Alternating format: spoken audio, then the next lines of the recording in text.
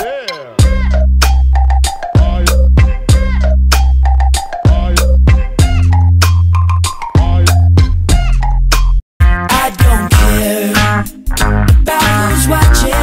What's going on, guys? JPS here, and today I'm going to be talking about my massing diet, otherwise known as bulking, and the protein only method. I'm going to teach you guys how to use that. So how does muscle growth occur? Training is the stimulus which starts the muscle rebuilding process, and then our nutrition augments this process by providing the necessary energy and amino acids to build muscle tissue. So how do we ensure that we're building muscle? Well, we need to be in a calorie surplus. That is that our body has more calories than we're burning, so that we are in a state of anabolism, tissue generation, more so than catabolism, which is tissue breakdown. And 20% above your maintenance calories is a good starting point. The goal when we're massing is to build muscle. It's not an excuse to get fat. You might gain fat, but you shouldn't be getting excessively fat. So a 20% surplus is a good starting point.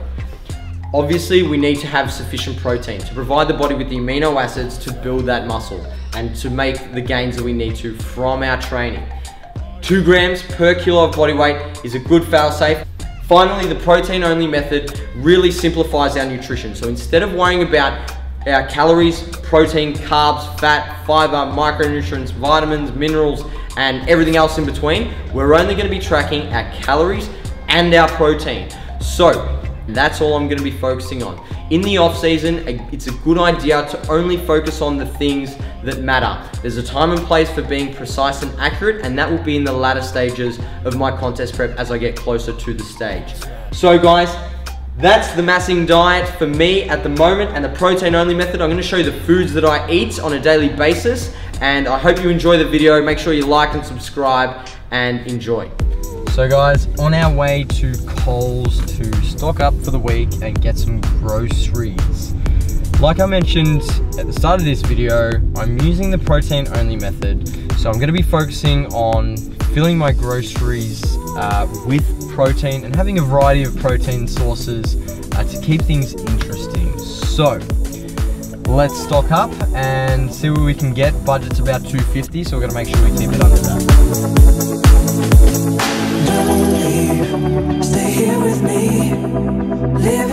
So guys, as I get my fruits and vegetables, I wanted to preface this video with the fact that you are all able to eat any foods that you like as part of your diet and don't need to eat exactly what I eat to build muscle. These are the foods that I enjoy eating, and it's important to understand the big picture when it comes to nutrition. And that is that our calorie intake drives our weight gain or weight loss, and our macronutrient intake is extremely important. Now, although I am using the protein only method and I'm only concerned primarily with my calories and my protein intake, that's not to say that I neglect all other aspects of my diet, such as my fiber intake, my carbohydrate intake, or my fat intake. I ensure that I have a pretty well balanced diet in amongst the protein and the calorie goals. So guys, I'm about to explain what fruits and vegetables that I do consume, and then it's going to be a live video with me explaining the protein sources I use and the other items I pick for my food intake.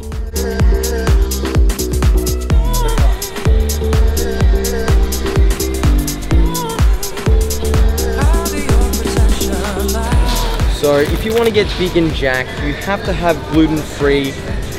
Just kidding, put that shit back on the shelf. So finish up the fruit and vegetable now. I've got some sweet potato, some broccoli and cauliflower to go with my meats. I've got spinach, cucumber, tomato, mushroom and avocado for my salads during the week. And then my fruit sources this week, along with my frozen berries and bananas, is some strawberries and some apples. So now it's time to get my protein. Gonna get some chicken, beef, lamb and fish for the week. Venison Burgers.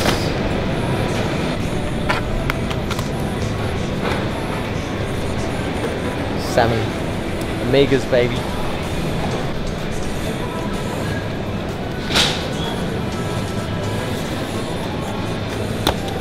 You're not a bodybuilder if you don't have chicken breast. Period.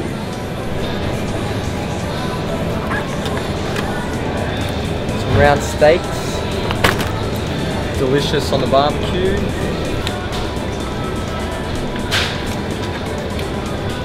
Lamb backstrap. This shit is the best. On the pan, some herbs, spices. So now that I've got the bulk of my diet, I've got my meats and my veg, it's time to get all the additional extras. So we're gonna get some peanut butter. I'm a big fan of the Kraft light, crunchy. Bread, although it's not typically a bodybuilding food, I do love to have steak sandwiches, chicken sandwiches, and peanut butter on toast like a normal human being. If it fits within my calories and I'm hitting my protein targets, it's a-okay. With Easter coming up, I'm not going to refrain. It's off season, so I'm going to enjoy some Oreo milk chocolate eggs. As long as they fit within my calories and I'm hitting my protein, we're golden. Anyone that knows me well knows how much I love cereal, and this is one of my favorites. A little bit higher in fiber than most other cereals, and a great addition to the diet. So oats, just to mix it up with my cereals, another addition, and if you don't eat oats, you're not a bodybuilder, so trying to be a bodybuilder. So in the off season, I actually consume full cream milk.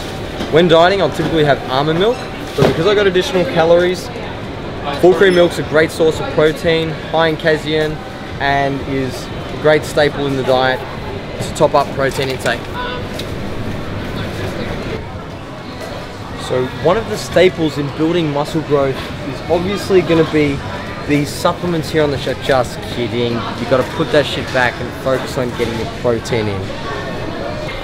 So one of my favorite snacks is actually shapes, and despite not being part of a typical bodybuilding diet and, you know, off-season plan, I enjoy them, so I'm going to make them work within my diet.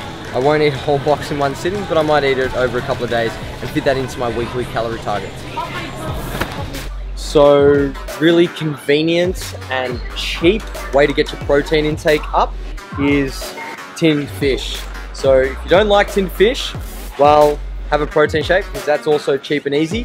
But tinned fish is a great way to get protein in if you're on a budget. So I'm a big fan of tuna and salmon.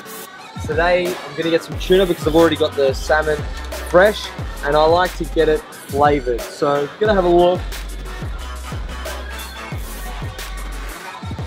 I'm a big fan of the John West Streets of Asia flavors. Get 4 of these bad boys. 4 of these. And eating 2 at a time is always a good idea because you'll get about 30 grams of protein.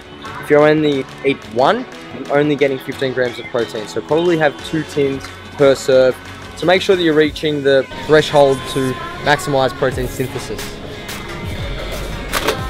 Another cheap and easy protein source that people often forget about is beans. So this has 15 grams of protein per serve. So another great way to top up your protein intake that's cheap, easy, and delicious if you cook it properly. So this is what I cook my chicken and vegetables in to add flavor. It's just a tomato, onion, and garlic sauce. So this is a favorite sauce of mine. It's a light, low-calorie sweet chili sauce. So it's actually only got 4 calories per serve and is a great addition to your meats, your salads, anything in between. Basmati or brown rice, doesn't really matter. Calories are calories, carbs are carbs. It's basically down to personal preference. Don't worry about the glycemic index.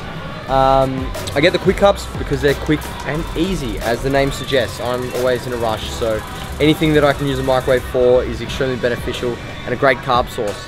So I'll get the jasmine just because I want to prove the bros wrong, bro. So a great way to get flavor into the food without the additional calories is just some flavorings, herbs and spices. Really simple. Add it to your meats, add it to your salads. give it some flavor. Getting some sweetener for my coffees, purely because I don't like to add calories unnecessarily. I prefer to eat my calories. Sweeteners don't cause cancer. They're not going to kill you. A few a day, unless you're a rat, isn't going to hurt. Just some light balsamic vinegar as a dressing on my salad. Really easy. It's already done. Low calories so that I can eat my calories because I like to eat. Can't have steak without barbecue sauce, and again I just choose the low calorie option because I like to eat. As I'm sure you can tell from my grocery basket, I like a lot of food. So Greek yogurts and Chobani specifically, another great protein source.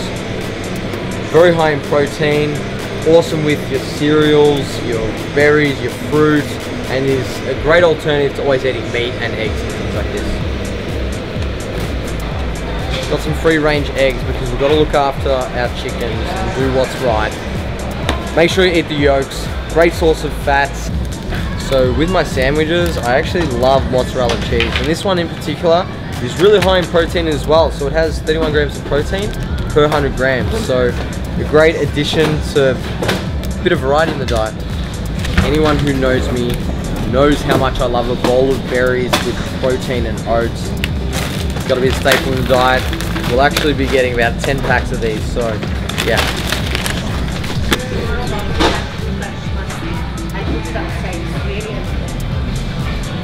So when I'm dieting, you'll often see me eat Skinny Cow ice creams.